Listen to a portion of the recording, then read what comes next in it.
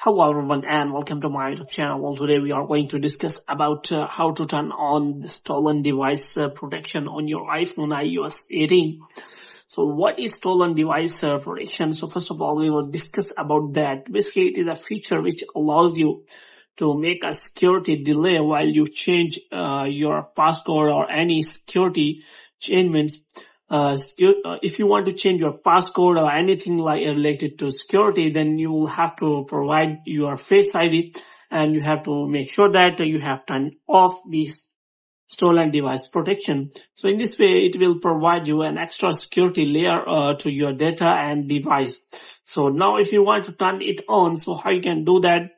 For this, what you have to do, you have to simply go to settings, and after that what you have to do, you have to scroll it down until you find the option of Face ID and passcode. To enable stolen device protection, you have to make sure that you have remember the passcode, so you have to provide the passcode, and after that you have to scroll it down until you find the option of stolen device protection. So if you do not have turned on, then you have to simply click on stolen device protection, and after that you have to make sure that this toggle is on. So here you can simply see that if you want to turn off, then you can also use Face ID. So it uses Face ID. Moreover, it also provides a security delay.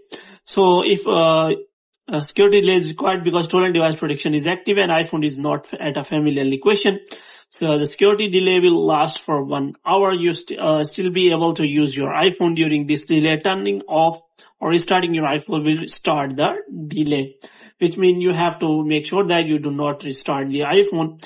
Otherwise, your security delay will restart and your stolen device protection will be turned on. So hope you have liked this video. If you get more videos like this, you can subscribe our channel.